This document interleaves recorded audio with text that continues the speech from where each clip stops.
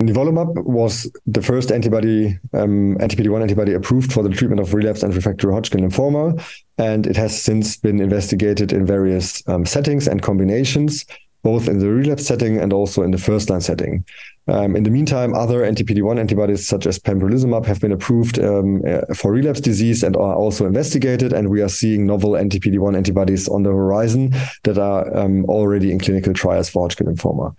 Given the efficacy of nivolumab, I think it's important to look into the long-term data of the pivotal trial, and this is something that was presented at last ICML.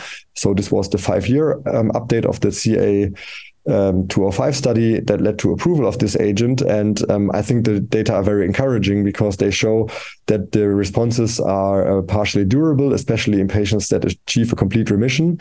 And these patients who have been heavily pretreated actually are able to go off the drug if they achieve a complete response for more than a year.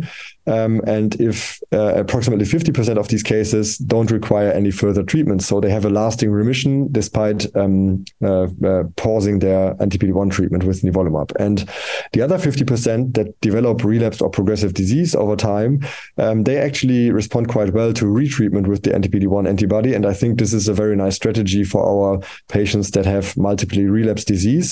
And what's also encouraging about this long-term data is that we don't see any relevant late toxicities with the anti-PD-1 antibody. And to this end, I think we still continue to learn from nivolumab as one of the first approved agents in this setting, and are actively integrating the anti-PD-1 antibodies, nivolumab, but also others in the treatment landscape of Hodgkin lymphoma.